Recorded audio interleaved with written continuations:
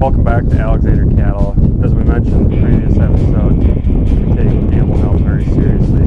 We're here at our medicine barn and processing chute. We're in close proximity to our sick pen, where once sick animals are spotted in the pen, we'll bring them through and doctor them with what they need to be treated with, and then they're put into the hospital pen and sick pen for several days and then returned to the pens.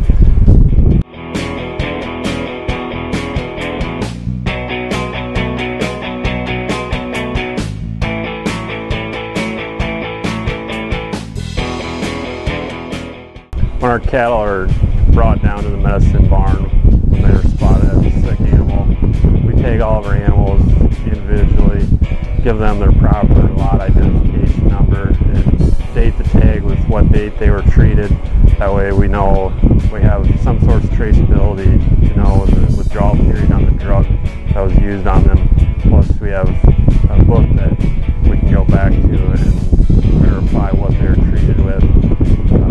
It's extremely important for all aspects of knowing what they were treated with, why they were treated with that, and just the withdrawal period, because we can't afford to have anything enter the food chain that is not safe for human consumption.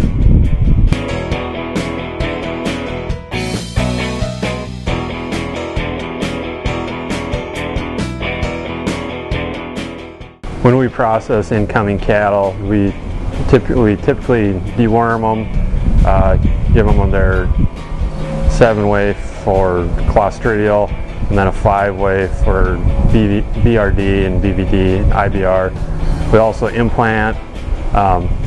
Typically we implant with just something for 120 days, or we'll go to a longer implant if need be for smaller cattle. Implants for us are essential just for added efficiency, better weight gain. They're completely safe. They're placed in the ear.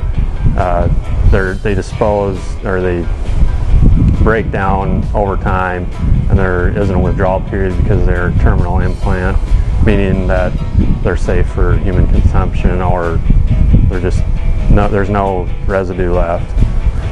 These vaccinations are along the same lines as a person getting a flu shot. It just helps prevent the problem before it starts. Antibiotics and vaccinations play a vital role here at Alexander Cattlemen Farms. I hope you learned a little bit more about why we use them, how we use them, and join us next time for another episode. And I better get going feeding.